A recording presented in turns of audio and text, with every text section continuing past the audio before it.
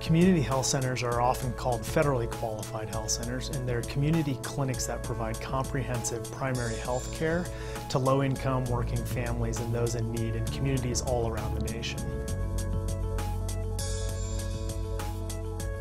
In my county, our community health center is extremely important.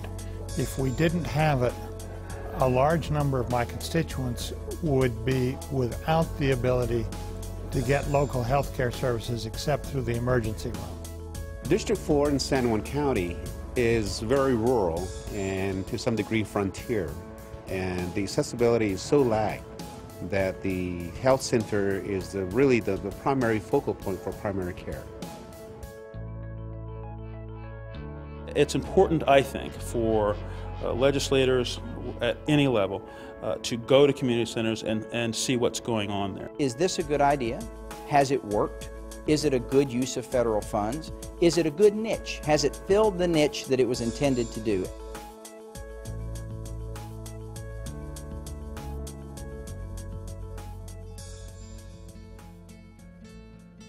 Community health centers have a broad array of financing, and federal funding typically makes up 20% or less of the revenues at a community health center. Federal monies and state monies invested into community health centers often help pay for the cost of caring for uninsured individuals, but they don't fit the entire bill, and uninsured individuals pay for care on a sliding fee scale based on how much they can afford. Most patients want to contribute to the cost of their care and to share in that. Just because you have health insurance doesn't mean that you have access to care. And one of the great things about community health centers is they provide that access to care. Community health centers often will locate a site right on a bus line so that a low-income working family can get to the clinic to see their doctor and get their health care. Well, the community health centers in Washington State serve pretty much the picture of their community. In inner city Seattle, down by the Pike Street Market, it very much looks like the people who live in and around there, and they look like the community. In my community, they serve a great number of people who have very good health insurance but cannot find a physician. I'm very impressed by how many people they serve and the broad array of services that they have there. From just the basic medical care to dental to vision to mental health, it's great that it's a one-stop shop for my constituents. We've seen all kinds of information that unfortunately it's our Medicaid population that seems to utilize the ER, seems to utilize hospitalization more. In the state of Colorado, approximately 1/3 of all Medicaid patients in the state receive their care at a community health center. If we can use the preventive services that are provided so beautifully at our community health centers, we're going to be able to lower the utilization of our Medicaid population from going to hospitals, from going to the emergency room. Community health centers can be that medical home for those constituents so they can get that care that they need. One of the most unique things about a community health center is that they're required by federal law to be community owned and operated. 51% or more of the board of directors at a community health center must be patients or consumers of that community health center. I serve on the board of my community health center. It gives me great insight to the individuals and the challenges that working individuals and poor individuals and uninsured individuals have. Having a community-based board helps them to understand what the needs of their community are. These targeted clinics usually are placed in areas where there's just not any access to traditional primary care because there's market failure. Community health centers don't place themselves to push others out of the marketplace, but they go to where low-income working families are and they set up shop there. Community health centers provide tremendous value to the community. They do a great job of managing chronic illnesses and providing preventative care that eventually saves money in the system by reducing emergency room utilization. For every dollar invested in a community health center, there is decreased expenditures in hospitalizations and the use of the ER. There are a lot of communities where the community health center and the local hospital have teamed up to make sure that if a client came into the emergency room for an issue that could be handled at the community health center, that's where they were sent.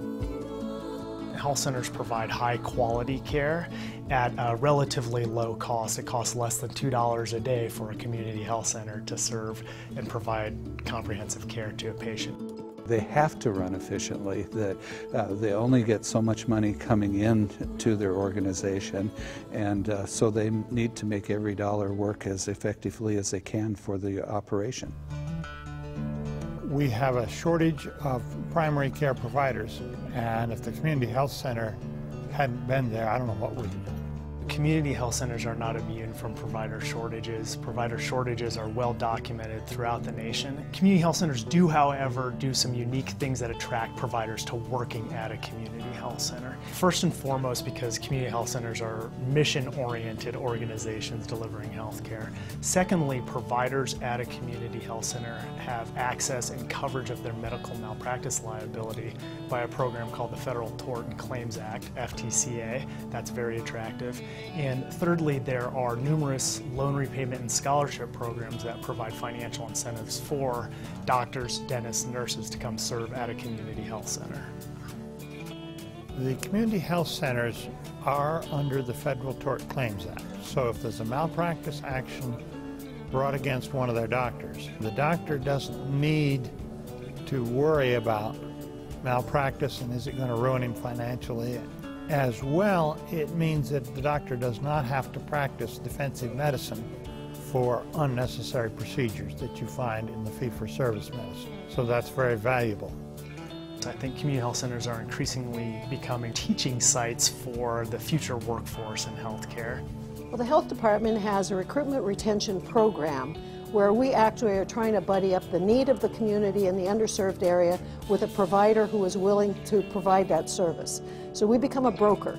Washington State has had a lot of success when we've done that kind of recruitment of people settling in the community and becoming part of the routine health care to that community. I think the Affordable Care Act will make community health centers even more important. Community health centers, I think, are going to play an increasingly important role as the access to insurance by the population expands. Community health centers hope to go from being the health care home for 20 million people to serving 40 million people. Community clinics are an important part of what we're doing here in Washington State in our health insurance exchanges. They're a provider. They've been in communities for 30 or more years, so it's absolutely critical that community clinics be at the table as we develop the health insurance exchanges. We're going to have about 7–8% of our people who are still going to be without insurance. In order for them to get health care, to get treatment, they will have to go to a community health center. I think the ideal relationship between a state health official and the community health center is really one that's based on communication and relationship. To me, an ideal relationship between a legislator and the people who operate the community health centers is making sure that there is some appropriation from the state level going to the community health centers. If you are a new legislator who's interested in getting good outcomes for the dollars that you're spending, if you're a legislator who's interested in seeing that people have more health care available to them, then it's worthwhile for you to go to the community health center. You get a lot of criticism of federal involvement in health care, particularly right now. And of course, I'm from a red state and I don't like the PPACA. However, I do see the benefit of targeted intervention.